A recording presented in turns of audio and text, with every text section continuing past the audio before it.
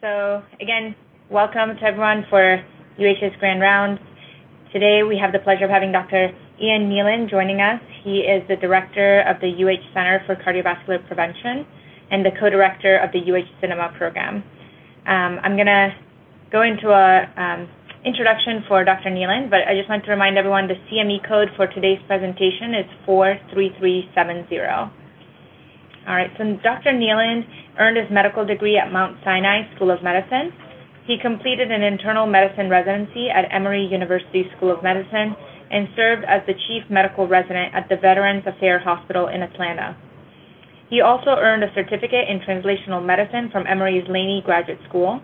In 2011, he moved to Dallas, Texas, where he completed a combined clinical and research fellowships in cardiovascular medicine at UT Southwestern Medical Center. After graduating from cardiology fellowship, Dr. Neeland joined the faculty at UT Southwestern, where he was a Deadman Family Scholar in clinical care and an active clinician and researcher. Dr. Neeland is certified by the American Board of Internal Medicine in both internal medicine and cardiovascular diseases, and he also holds a subspecialty certification in adult echocardiography and nuclear cardiology. Dr. Neeland joined us here at University Hospitals in 2020 in the midst of the COVID pandemic. He is pending Associate Professor of Medicine at Case Western Reserve University and serves as Director of the University Hospital Center for Cardiovascular Prevention and also as co-director of the Center for Integrated and Novel Approaches in Vascular Metabolic Diseases, the acronym for which is CINEMA at University Hospitals, which is a novel program designed to address diabetes and cardiovascular risk in a multidisciplinary and comprehensive manner. He is an active clinical and translational investigator funded in part by the NIH with a research program focused on understanding the relationship between dysfunctional adiposity and diabetes and cardiovascular disease risk. He serves on multiple national committees with the AHA and ACC that address issues related to lifestyle medicine and cardiometabolic risk. Please help me welcome Dr. Neeland. Thank you so much. It really is a treat to speak with you today, and I appreciate the opportunity to speak with everyone. Let me go ahead and see if I can advance. Yeah, these are my disclosures. So I'd like to start with an illustrative case to kind of describe the concept of obesity heterogeneity that I'll be speaking about today. And this case is a 43-year-old gentleman insurance consultant who has a BMI of 26, which is mildly overweight. His LDL cholesterol is what I would probably consider on average for the population, and his blood pressure mildly elevated with mild stage 1 hypertension, and he has South Asian ancestry. So for all intents and purposes, you look at this gentleman and not consider him to be at significantly elevated risk for atherosclerotic cardiovascular disease. But as part of a preventive assessment, he undergoes specialized body fat imaging by MRI and advanced lipid analysis. And lo and behold, it turns out that his visceral adipose tissue is at the 95th percentile for his age and BMI. He has a significant burden of liver fat with a fat fraction of 25%. He also has an atherogenic dyslipidemic profile characterized by small, dense LDL particles, an increased number of those particles, as well as high triglycerides and high ApoB. And finally, he's in the pre-diabetic range with an A1C of 6%. So based upon this, we can see that although from an outside view, he appears to be a low risk, he really is obese on the inside, which portends an elevated cardiovascular disease risk. And it's this connection of obesity with obesity heterogeneity that I want to discuss today to describe for you so you have a good understanding of how to use this in your practice and further research. So I think despite what popular opinion and social media out there would tell you, there is indeed an obesity problem in 2021. And this issue has been brewing for decades, such that obesity rates have more than doubled globally in 73 countries since 1980. And it has not been limited to the Western world. The developing world now, with introduction of a Western diet, has been developing obesity as well. So it's no longer just an issue of the United States and Canada. And certainly in the United States, obesity is on the rise, including among youth, which is very alarming. Just that now about 40% of the population has obesity, as I'll talk about later. And even probably more concerning is 1 in every 5 youths and adolescents meet the criteria for obesity. And furthermore, what we're seeing is that it's not just obesity in general on the rise, but severe obesity. So that 10% of the population can be defined as having severe obesity, and that equates to about a quarter of all patients with obesity. So it's certainly an increasing problem that has been brewing for the last 20 years and does not necessarily show any evidence of stopping anytime soon. And certainly us here in Ohio are not immune to the obesity epidemic. We sit there in between multiple states that are at the top for obesity prevalence in the United States. And ours, the last estimates between 30 to 35% of all individuals in Ohio meet criteria for obesity. So it's certainly a very prevalent problem.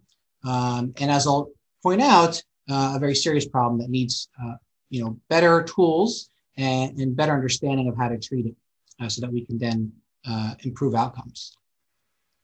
So just so that we all have the same vocabulary and can have an interactive dialogue about obesity and what we're talking about, let me define it for you. So obesity is defined actually by a single metric, and that is the body mass index, or BMI, which simply is your weight in kilograms over your height in meters squared. And for adults, this is interpreted using what we call standard weight categories. So a BMI below 18.5 is defined as underweight. A BMI of 18.5 to 24.9 is normal or healthy weight. Above that, until you reach 30 is overweight, and then 30 and above is obese.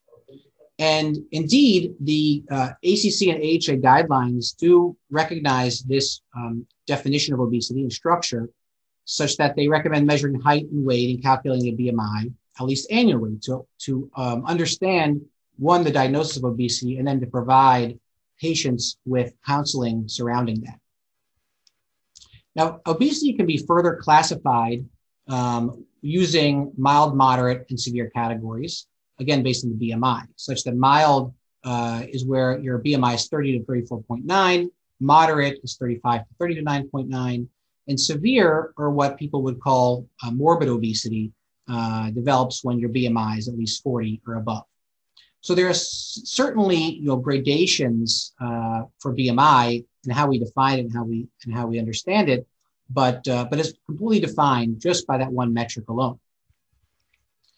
Now, I think it's self-evident, and everyone knows here that obesity defined by the BMI certainly portends greater risk for cardiovascular disease, type 2 diabetes, and all-cause mortality.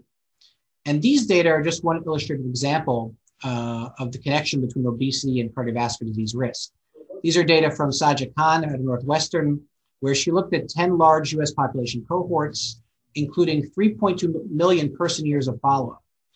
And what she showed was there is a gradient as BMI increases, the lifetime risk for cardiovascular disease mortality or morbidity increases as well. So that the highest levels of BMI, those defined as morbidly obese, have a lifetime risk approaching 80% in men and 60% in women for cardiovascular disease, morbidity, and mortality. So it's clearly a metric that's useful to define population level risk. And as reflected in the guidelines, it's important for providers to advise patients that in general, the greater the BMI, the greater the risk of adverse outcomes like cardiovascular disease and death. Now, this is important not just for cardiovascular disease and other cardiometabolic diseases, but obesity is a major risk factor for adverse outcomes in COVID-19 as well. These data from a recent publication out of hospitalized patients with COVID-19 from the American Heart Association Get With the Guidelines registry shows that in-hospital outcomes of death or mechanical ventilation, as well as major adverse cardiac events, venous thromboembolism, and renal replacement therapy increases in almost a linear fashion with increasing obesity class. with where normal weight as the comparison, people who are class 3 obesity, the severe range, are at close to twofold risk of developing mechanical ventilation or death. So, this is clearly an issue that has become to the forefront, actually, of public vision because of the obesity of the COVID epidemic. We saw, last year, many individuals who are young but otherwise healthy with obesity succumb to the disease, due to their body weight. So the other thing is waist circumference that plays as a factor in understanding and assessing obesity. And waist circumference is measured by placing a measuring tape around the abdomen at the level of superior border of the iliac crest. There's a couple ways to measure, but this is usually the one that most research endeavors use. And indeed, the guidelines have a class 2A recommendation to measure waist circumference at least annually or more frequently in overweight and obese adults. And the reason for this is that waist circumference actually gives a window, an insight into the concept of obesity heterogeneity. And the reason for that is that a waist circumference of over 40 inches for men and 35 inches for women is actually associated with a higher risk for adverse metabolic consequences of adiposity, but regardless of the BMI category. So waist circumference adds independent information to BMI and indeed shows the concept that at any level of BMI, there is additional risk stratification information for adiposity that's able to be measured by the waist circumference. And so certainly BMI should not be the only thing that we measure. Waist circumference is important as well. However, waist circumference has not entered clinical practice to any great degree in my assessment. And so BMI remains the primary and usually sole metric that we have to measure, define, and monitor obesity. And the issue with that is whether or not BMI is really sufficient to predict and manage risk. And it's an important question because if it is not, there needs to be other metrics we use to help better define risk and monitor our therapies and counsel patients. So there are several reasons why BMI may not be sufficient. The first one is that the BMI health outcomes relationship really is quite heterogeneous. So for example, this study took individuals with varying body mass indexes from normal to obese, and they performed steady-state plasma glucose to evaluate the level of insulin resistance. Now, in general, what they saw was there was a linear correlation between BMI and steady-state plasma glucose, which was indicative of worsening insulin resistance as BMI increased. But you can see that at any given level of BMI, there is significant variability in the steady-state plasma glucose. And so BMI alone is unable to discriminate at the individual level between someone who has normal insulin resistance and abnormal insulin resistance. So you see that BMI alone is not the decider for health outcomes for this example. And the other piece of this is that BMI is actually not a component of the pooled cohort equations, which is the risk calculator we use to assess risk for atherosclerotic cardiovascular disease, nor was it a component of the Framingham risk score. And this has been shown in other ways, but one way I like to point it out is a study that we did out of 8 cohorts, including over 30,000 people in the United States. And we showed that BMI groups are actually well calibrated to the pooled cohort equation. So at the decision thresholds between 5 to 7.5% and 7.5 to 20%, where you'd be trying to decide whether or not to initiate statins or other preventive therapies based on ASCVD risk, the pooled cohort equation was well calibrated regardless of the BMI. So not only does BMI enter into the equation, but the equation seems to be consistent and well calibrated regardless of the BMI, which suggests that BMI does not contribute any additional information to ASCVD risk, at least in this construct. So again, why not? And if there is a increased risk for CVD, as I mentioned, and other risk factors for obesity, why is the BMI not independently contributing? The other thing that is very interesting, and maybe many on the video today are not aware of, is a concept called metabolically healthy obesity. And what this is a health condition such that someone does not have any metabolic diseases or issues, and it's determined by clinical cutoffs to define abnormal levels of risk factors. So there are people in the population where they have no metabolic syndrome components and they have no insulin resistance. And from this particular study in 2019 out of JCI showed that about 7% of the entire population that they studied fit into this category. If you relax your criteria somewhat and just say, how many people who are obese do not have any metabolic syndrome components, but may have some insulin resistance, you're talking about 13%. And if you're just using insulin resistance with home IR, it's up to a quarter. So, 1/4 of all patients with obesity seem to have very low and controlled risk factors.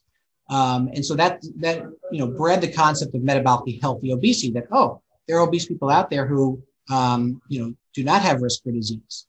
Well, it turns out that about 50% of those individuals become metabolically unhealthy given enough time, and that there's an increased risk for adverse long-term outcomes, even in the absence of metabolic abnormalities when the BMI threshold for obesity is reached. So the concept of metabolically healthy obesity seems to be somewhat of a misnomer and depends on length of follow-up. But again, describes a concept behind heterogeneity within a BMI category. The next, very interesting concept that you may or might be aware of is what's called the obesity paradox. And this is a highly debated, highly controversial topic. But in general, what it means is that in patients with overweight or mild obesity and established cardiovascular disease, that the BMI itself is actually associated with better short-term CVD outcomes compared with normal weight. So for example, patients with heart failure who are cachectic and low weight have worse outcomes than patients with heart failure who are mildly obese. And you may think to yourself, well, that's paradoxical, right? A patient with obesity has worsening risk factors, more insulin resistance, higher chance for diabetes, and should have worse outcomes, but indeed it's actually the opposite. And there are several potential explanations for this. Some posit that it's lead time bias, where patients with worse obesity, especially in that severe range, tend to be younger, and therefore diagnoses occur earlier and treatment is initiated earlier, so outcomes are therefore altered. Another explanation is the concept of sarcopenia, and that really is germane to the heart failure example, because patients with heart failure tend to have low BMI because they have a low body fat percentage and actually low muscle mass, and they therefore become cachectic. And so there's an issue with cardiometabolic reserve in the face of disease. So they can't mount that response. And finally, the obesity heterogeneity concept may underlie variation either in cardiorespiratory fitness. So it could be that obese patients who are able to maintain good fitness through physical activity, or if you did, for example, a stress test to measure their METs, how far they could go, those folks tend to have better outcomes. And then something that I think I'll go into more detail about, which I think is very important, is variation in visceral and ectopic fat burden. Could that potentially explain the difference in outcomes related to BMI, such that some people with high BMI have low visceral and ectopic fat and some have higher? And I'll get into that a lot more through the talk. The obesity paradox has been shown in several conditions, both cardiovascular and non-cardiovascular. And to illustrate this concept, you could plot outcomes on the y-axis and BMI on the x-axis, and you'll see usually a U-shaped or a J-shaped curve. And in many situations, people with quote-unquote normal weight tend to be at higher risk or just as high risk as someone who's severely obese. And we've shown this for outcomes post-STEMI. This has been shown for heart failure, many different situations.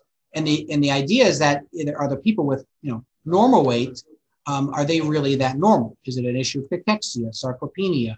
Is it an issue of smoking? So confounding. So that's always a controversial topic. But again, the obesity paradox should illustrate for you that not all obesity is created equal. And so it's really the concept of obesity heterogeneity that is important to discern and to utilize in decision making. And I'll kind of describe that for you more.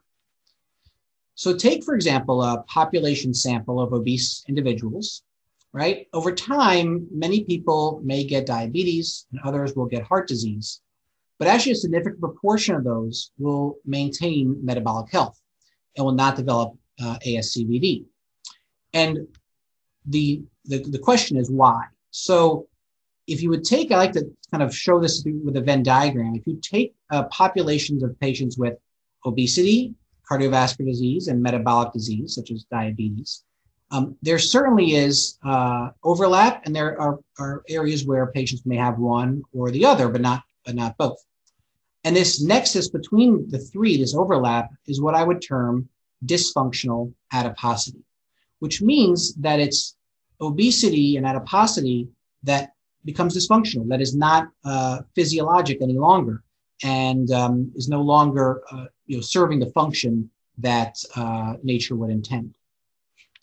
Now, to better define what dysfunctional adiposity is as a construct, I like to say that the pathologic response by adipose tissue to positive caloric balance in susceptible individuals, that's very key, that either directly or indirectly contributes to cardiovascular and metabolic disease. And there are four primary components of this, I think, that would characterize dysfunctional adiposity. First and foremost are excess visceral and ectopic fat deposition. And if you're not aware or of what that is and that concept, I'm going to go into that in much greater detail. But further beyond that, there's a concept of inflammatory and adipokine dysregulation. Body fat is actually an active endocrine organ and secretes multiple different substances that can actually have receptors and organs across the body. Insulin resistance is also a very important piece of this. You can have insulin resistance with or without ectopic fat, but certainly there is a strong overlap. And finally, for ASCVD, atherogenic dyslipidemia, or a profile of abnormal lipoprotein lipid contents, portends the idea that there's a dysfunctional fat here. And that's connected between the adipose organ as well as the liver. And so these four characteristics make up dysfunctional adiposity, and is a construct that's very useful to think about when taking care of patients. And I'll explain why. So first, let me just describe visceral and ectopic fat, what this means. So take two patients, for example, okay? They both have the same BMI, 27, and they both have the same waist circumference, 91, 92. So you can see that you cannot differentiate, at least from BMI and waist circumference alone, between who has a healthy fat profile and who has an unhealthy fat profile. And what we can see is that by doing an MRI in these patients and actually looking and measuring the fat content, you can see with your eyes already between the pink and the pink levels there on the two patients, is that the patient on the right has a lot of visceral fat. That's fat around the internal abdominal organs, 9.3 liters, which is close to 3.5 times that of the person on the left, where very little visceral fat, very little pink. And so despite BMI and waist circumference being the same, the visceral fat burden is highly variable. And that may be the key metric to define the heterogeneity of obesity and be the key driver of risk. And indeed, excess visceral fat is a significant risk factor for cardiovascular disease independent of BMI and waist circumference. And along with visceral fat goes what we call ectopic fat. That means fat in a place where it doesn't belong. And that's usually accumulation of fat in normally lean tissues, such as the heart, the liver, the kidney, the pancreas, and skeletal muscle. And fat can go anywhere throughout the body. And depending upon where it goes, it may have differential effects on different organ systems and outcomes. And what we do know is that lifestyle, pharmacologic therapy, and surgical treatments for weight loss, it may have actually a greater impact relatively on reducing visceral and ectopic fat relative to body weight. So there are certain treatments out there that may be able to hone in and target this obesity heterogeneity to treat the appropriate risk modifiers as well as those who have the highest risk based upon how much visceral and ectopic fat burden that they have. So how does this happen? How does ectopic fat occur? Well, at the very basic level, it's a balance between caloric intake and energy expenditure. And when caloric intake is high, energy expenditure is low, you get a positive energy balance. Now, normally, those excess triglycerides are stored in the adipose organ, which is in the subcutaneous region of the body, often in the subcutaneous fat in the stomach or abdomen area, or the lower body, such as the hips and buttocks. But when in a situation when you can't, where the fat cells can no longer multiply, and you reach a critical point of adipocyte hypertrophy rather than hyperplasia, so the hypertrophic adipose tissue can become inflamed, which can lead to increasing lipolysis and spillover of free fatty acids into the circulation. And then they can then deposit in multiple different organ systems throughout the body. And so it's at the very basic level, an imbalance between the loading and export of lipids, which can result in ectopic fat accumulation in organs and have dire consequences. So to describe this further, I'd like to kind of paint a picture using epidemiology to show you how visceral and ectopic fat relates to health outcomes in data that we've been looking at now for the past 30 years, but many of the studies that I've been involved with before I came here to UH. So one of the first studies that I did actually as a fellow was look at the diabetes incidence by abdominal fat distribution in Dallas-Hart study, right? Did different fat areas, or we call them depots, such as visceral fat or abdominal subcutaneous fat, do they have different relation to the incidence of diabetes?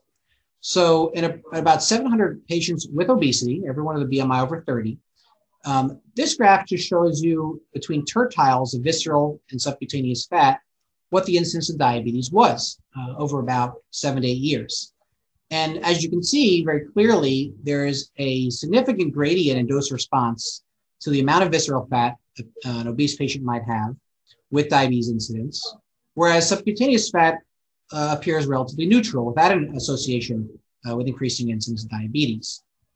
If you would then model this using known risk factors for diabetes incidence, including fructosamine, which is kind of like an A1C. It's a glycemic marker of long-term or intermediate-term control, fasting glucose, weight gain, blood pressure, and family history of diabetes. It turns out that visceral fat mass is one of the strongest and most predictive risk factors for diabetes incidence in this population. So the higher visceral fat mass you have, for every standard deviation you go up, you have an over twofold higher odds of developing diabetes.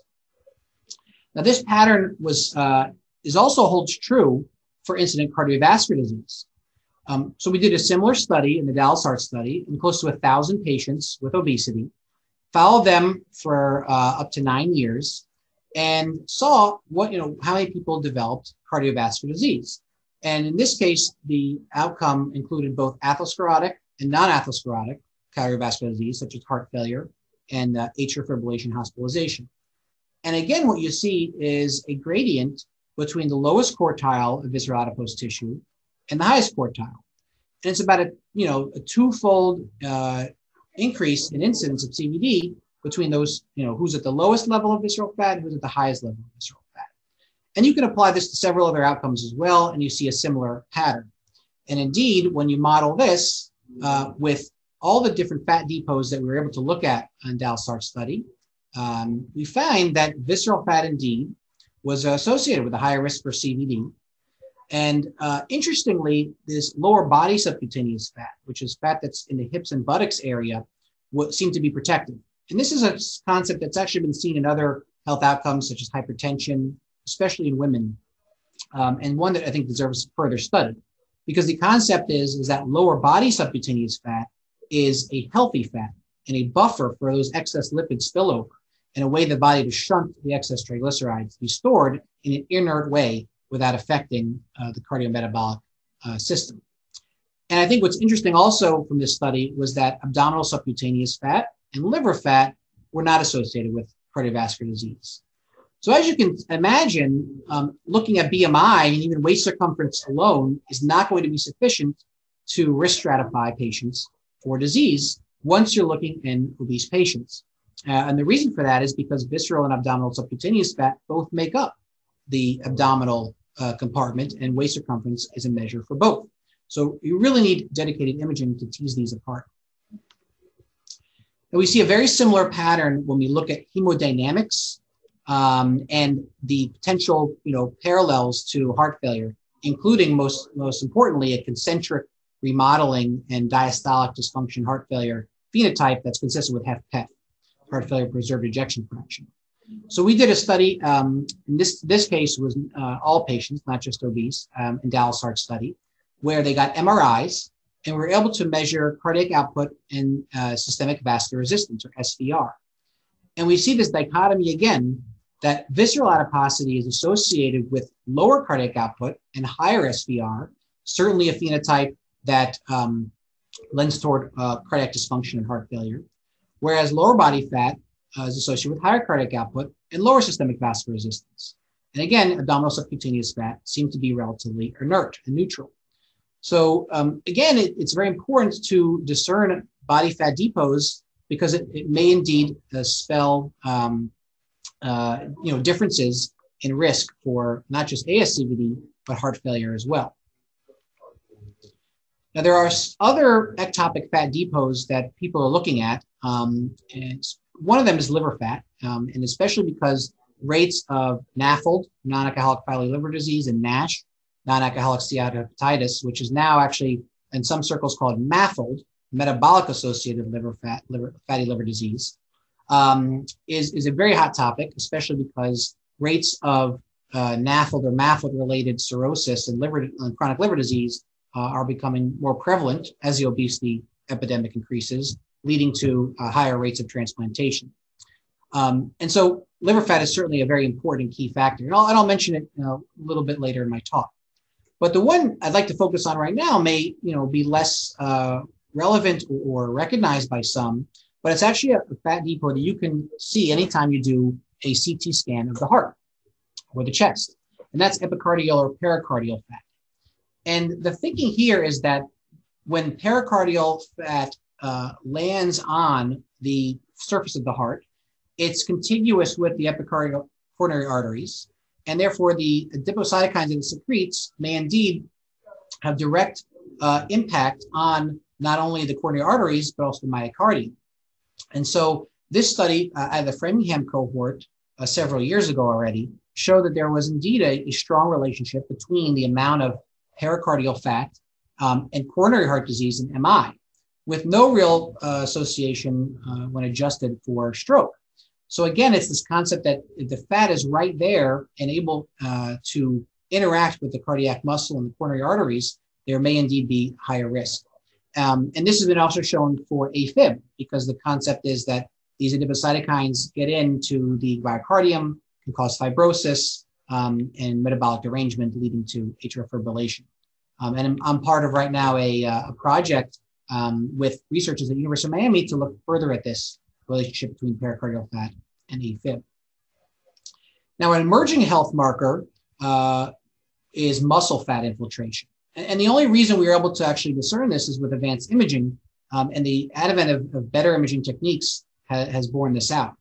And so this is just one example of patients who have a similar age, similar BMI, and in this case, actually a similar level of visceral adipose tissue. But again, you see, despite that, there's additional heterogeneity in muscle fat infiltration. So one of these patients has low muscle fat infiltration, another has higher than that.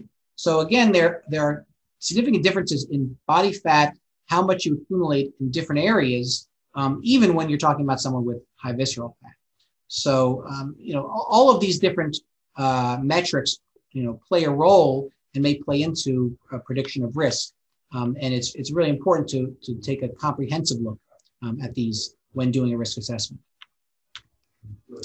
And what I think also illustrates that concept is the idea of ectopic fat discordance.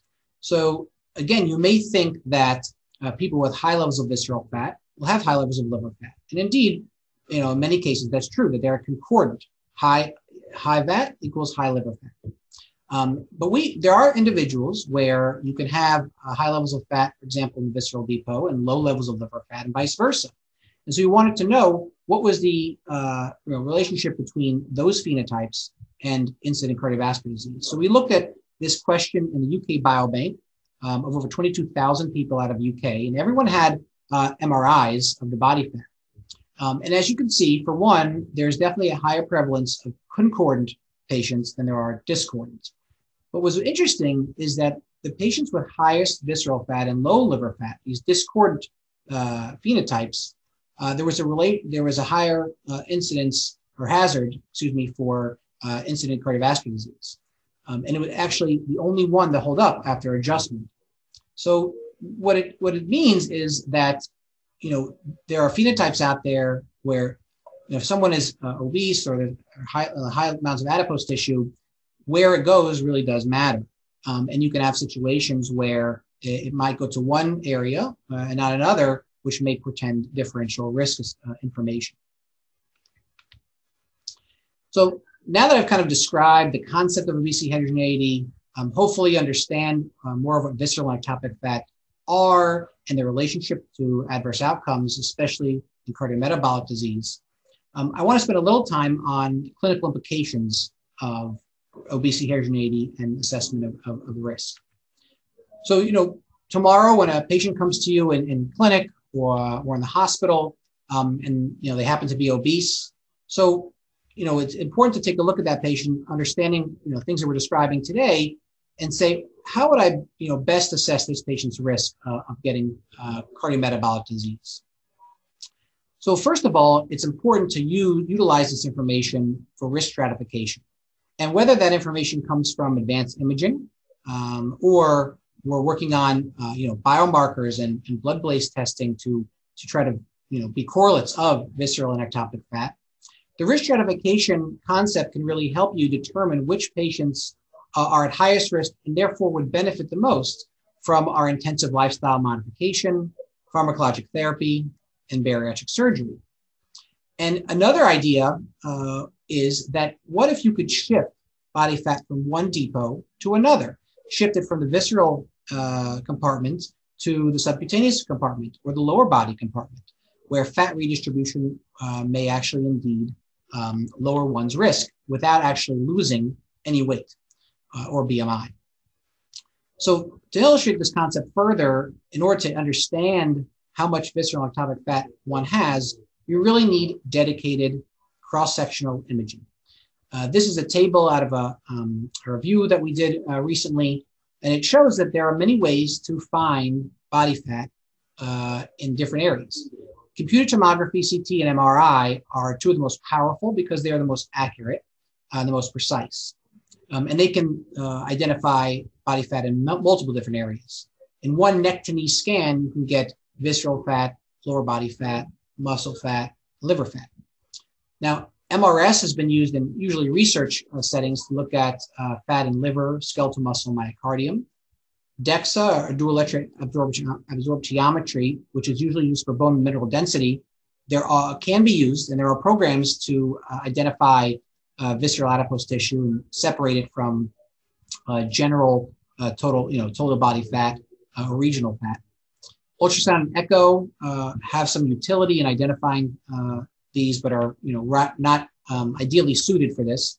And then FGG PET can really only identify one important type, which is brown adipose tissue, which I haven't touched upon today, but is an emerging depot that's actually protected, although relatively infrequent in the amount in adults. So as I mentioned, MRI is one of the most powerful tools that we have to identify body fat. It can also identify muscle mass. I work with a company in Sweden to do a 6-minute rapid neck-to-knee scan that's 3D, accurate, precise, and actually can be performed at any platform between GE, Siemens, and Philips. And what it gives you is really dedicated, detailed information about body fat and where it is. Not only that, but it's able to give you, your body fat in comparison with a normative data set from UK Biobank and where someone might stand. So, for example, this patient is visceral fat, that orange dot represents where they lie on the spectrum, and they're higher than normal. Greens are normal. Same thing with subcutaneous fat. Interestingly enough, this patient has relatively normal liver fat. So again, these type of metrics and tools can really get nitty and gritty down and very detailed about fat and muscle measurements. And the question is, will that impact care? And despite the fact that for the last 30 years, these methods have been developing, they're not currently utilized in any clinical settings. And so I have a project that I'm working on to actually take a look and see if giving a detailed body fat assessment in a clinical setting, compared with just supplying the patient with weight and BMI, will that actually change risk perception, potentially behavioral change, and will improve clinical outcomes. So we have a study called Body Real, which we hope to start this year, that is designed actually to do just that, to randomize patients in a 2x2 design to advanced body fat imaging assessment versus standard weight and BMI, and then to see actually if giving that information directly to the patient or to the provider has any benefit in terms of behavioral change and risk perception. So beyond just identifying it with advanced imaging and changing behavior, we have several interventions for obesity now in 2021 that the assessment of visceral adiposity can add nuanced information to help identify which therapies may be indicated for which situations. That spans the gamut from non-pharmacological to pharmacological and surgical. And with regard to treatment intensity, it really might depend on investigation of fat distribution and the presence of an atherosclerotic dyslipidemia profile, and in terms of how many and how intensive you want the risk factors to be. So, for non-pharmacological or lifestyle is the foundation of any obesity therapy that we have, and it's extremely important. And it's been shown that lifestyle modification alone can really significantly reduce visceral and ectopic fat. In fact, the amount of weight loss that one achieves with lifestyle benefits actually inadequately reflects the benefits in fat depots. So this is one specific example out of a study in Israel where patients in the workplace were randomized to an intensive lifestyle intervention that included diet modification and physical activity. And in general, with these modalities, the weight change was about 5%, 5 kilograms, which is relatively modest. But if you take a look at the modification of the fat using advanced imaging, it's to a much greater degree, especially things like liver fat, than you would actually be able to predict just from weight change alone. So that patients were able to drop their liver fat from 28% to 5%. Abdominal fat, cut it almost a third. So, and this is true for multiple credit fat depots. So lifestyle alone is important, and it should not, and BMI or weight should not necessarily be the only metric we use to assess improvement and the utility of lifestyle modification, because indeed the body fat may be getting much better, even though the patient's weight may only be going down slightly. So pharmacologic treatment is also a very important adjunct to lifestyle in appropriate patients, especially those who are unable to lose weight effectively with non-pharmacologic means, and certainly if they have pre-existing comorbidities, at higher levels of BMI. And there are many different options now in 2021. And GLP-1 receptor agonists are probably top on the list in terms of effectiveness with low side effect profile.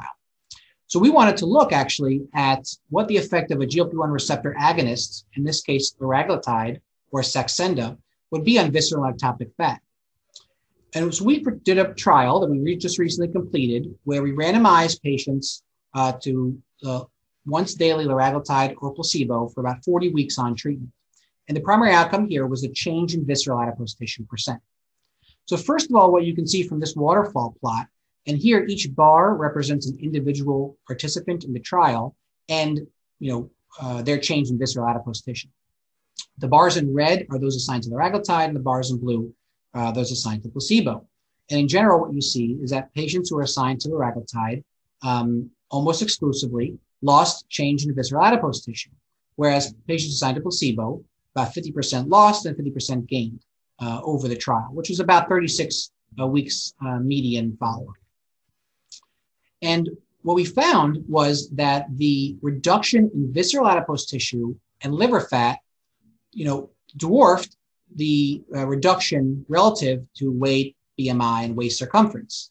So, for example, here, patients on liraglutide had an estimated treatment difference of 11% placebo-corrected of visceral adipose tissue reduction. Liver fat was decreased with liraglutide by 33% relative to placebo. Comparing that to weight, about 5%. So although, lifestyle modification, in this trial, everyone received diet modification, physical activity recommendations, and, people were able to lose weight, but visceral adipose tissue, the amount was much greater relative to how much weight they lost, about twofold. And so again, it behooves us to really understand, when we're treating patients with these pharmacologic agents, should we just be following the weight and BMI, or are there better metrics to really assess improvement and progress? Because visceral adipose tissue, for example, is such a key driver of cardiometabolic disease. Would that be something that's better to monitor therapy with? And that remains to be seen. But what it also demonstrates is that SGLT2 inhibitors and GLP-1 receptor agonists, which are now our drugs of choice for a myriad of issues, and not only just diabetes, but also ASCVD, heart failure, and sometimes obesity, that both of these medications can modify visceral adipose tissue. And I think it's therefore not a surprise that they are top on the list for treating multiple cardiometabolic abnormalities. And so whether it be the Europeans or the ACC or the AHA, these medications should be on first line or add-on therapies to standard metformin for diabetes, and certainly should be thought of as part of the heart failure armamentarium that we have. But finally, surgical therapies for obesity are gaining strength, and I work closely with Dr. Kaitan and her team on bariatric surgery to assess patients for risk and also improve risk factors around the time of surgery. And there are multiple options, going from gastric banding to sleeve to bypass. And in general, the weight loss you see with these modalities, are higher, is more than you would get with pharmacologic therapy and lifestyle intervention alone. And one of the first studies to show this was the Swedish obesity study, SOS, way back now in 2004, that showed that patients were able to lose up to 35-40% and actually have sustained weight loss over 10 years of follow-up with a gastric bypass and other procedures compared with control. And 10 years later, we had the STAMPEDE trial, which was the first to show that bariatric surgery versus medical therapy can actually cause remission of diabetes. And so compared with medical therapy alone, which patients were able to have remission of diabetes about 10% of the time, the sleeve and also the gastric bypass had a much greater fold incidence of diabetes remission. And so again, it's a very effective method we have for weight loss in general. And there are data out there that the visceral adipose tissue and other abnormal fat depots can be modified by bariatric surgery, again, to a greater degree in some cases than the amount of weight lost alone. And oftentimes in gastric bypass, surgeons will do an omentectomy where they actually remove the visceral adipose tissue. And there's data, usually mostly preclinical data, where doing that can actually show really big improvements in your metabolic and metabolic modulation. So just to summarize, and I'll take a few questions here at the end, what I hope I've showed you today is that obesity really is a heterogeneous entity, and that although obesity is a risk factor for cardiometabolic disease, I don't think anyone's debating that, certainly not me, but I think it's important to recognize that the heterogeneity of the BMI limits risk prediction and prognostication for many patients. And I think that adipose tissue distribution, certainly a focus of my research and clinical interest, adds nuanced information for risk assessment. And I do think that visceral fat is the most important fat depot for cardiovascular disease risk, whereas other ectopic fat depots may be important in certain situations, certain disease states, but can associate with shared risk factors and may directly contribute to disease. And then modifying these visceral and ectopic depots may indeed decrease risk. And so trying to focus on the adiposity location and amounts in visceral ectopic depots, as opposed to just focusing on one's weight or BMI, can be very important for not just identifying who should get therapy, but monitoring that therapy as well. So we know that lifestyle modification, pharmacologic therapy, and bariatric surgery can all be effective for weight loss, but they also are effective for treatments for visceral obesity. And in many cases, can modify the visceral depot more than weight alone. And so going forward, one focus of research and hopefully clinical utilization here is to use MRI and other metrics and techniques to identify high-risk adiposity, to recognize obesity heterogeneity and utilize it for care of our patients. And certainly a goal that I strive for here at UH, and hope to give you some good updates maybe in the future when we get those trials finished with some exciting results. Just like to acknowledge, my colleagues and my team here, Sanjay Rajagopalan and Sudhir Alkindi, my partners in crime, in cinema, and cardiovascular prevention. Certainly the cinema team, including our administrator, Sarah, Elke, our nurse navigator, and Jan, our diabetes educator and nutritionist, the HHVA leadership, and then Department of Medicine, and of course my UH colleagues, many of whom I've been privileged to meet and interact with, others less so because of COVID, but I do hope that I can meet more of you in the future. Please reach out to me if you have any questions about cardiovascular prevention, what I've spoken about today, research collaborations. I'm really excited to be here. I'm coming up on a year in August being at UH, and I appreciate the support and working in a great collaborative team. Here is the CME code, again, for those of you who missed it, and I think it was also in the chat. And be happy to take questions in the last few minutes that we have. All right. Keith, when I interviewed you for residency many years ago, I predicted this great success. So thank you. Okay, so one of the questions I was going to ask, and it's related to one of the questions in the chat, is the MRI, the sort of screening MRI for liver fat, visceral fat. What's the expense, and does insurance cover it? So right now there is no clinical method for doing this. It's not approved in the U.S. as a device. And so there's no obviously insurance coverage, and there's no clinical expense, that's been decided upon by any insurance payers. But what I hoped is that UH will become the very first center in the United States to do this clinically.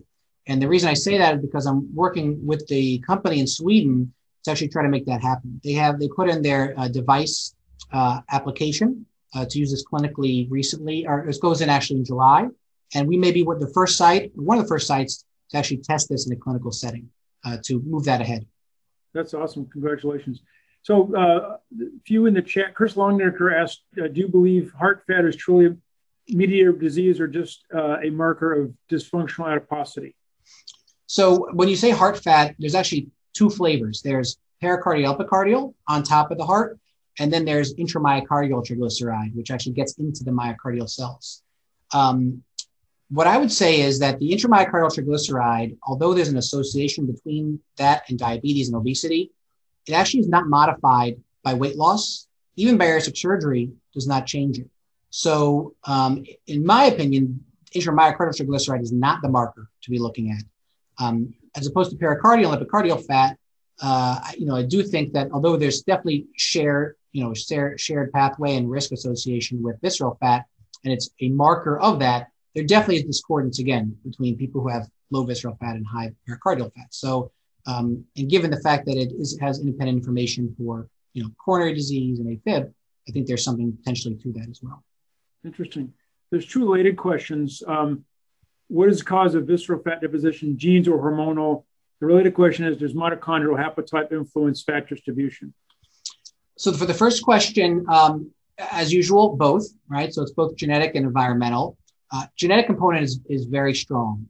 And I don't think we actually know why one individual may store all their, have their storage capacity exceeded very quickly, and that fat spills over into atopic sites, whereas another one's able to store fat subcutaneously, and the tissue is hypoplastic, just grows and grows, and you're able to store that without any metabolic disease.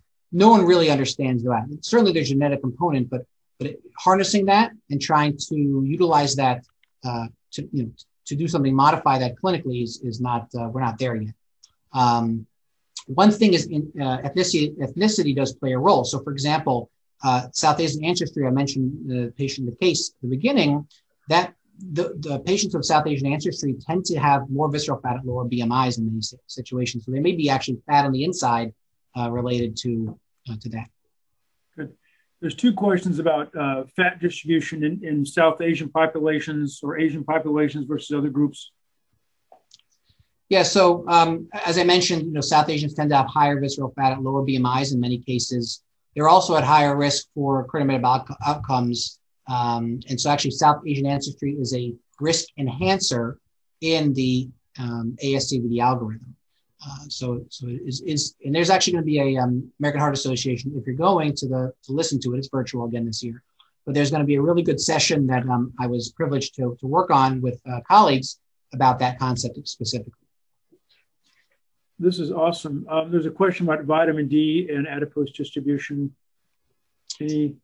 Yeah, I don't have much to comment about vitamin D, unfortunately. I have not done any research on that in body fat distribution myself, so I'm not aware too much of the data, but certainly something to look into. Gotcha. And then we had about a minute left. There's a couple of questions what I was avoiding about most effective diet for adiposity, best approach for losing weight. And I know that's a whole new grand rounds. So yeah, I'll have you back next year. Yeah, I'm not sure we can do those questions justice because we got about a minute left. Yeah, what I would say is 10,000 foot view is that a comprehensive plan that includes lifestyle modification, which includes diet and physical activity or exercise, in addition to if one needs potentially pharmacological or surgical therapies, depending upon the risk level, is the most effective. And I think the biggest thing is having a support system, having people coach you, help you, and sticking to it, and persistence is going to be the best way forward. Always start with lifestyle, and I think it's an often it's an oversaid cliche, but I think it's also overlooked. Is that really effective lifestyle takes a lot of work and a lot of time and effort. And it's not easy, but there are more resources now than ever, I think, apps or things online to help people succeed. And certainly we have great programs here, such as Fit or Me with Dr. Rao, to help people succeed in that way too. So we're all in it together, and we can do it. So, well, this is really exciting work, and I want to thank you so much for presenting, and hopefully more to come next year. Thanks so much. Thank you so much. Appreciate it.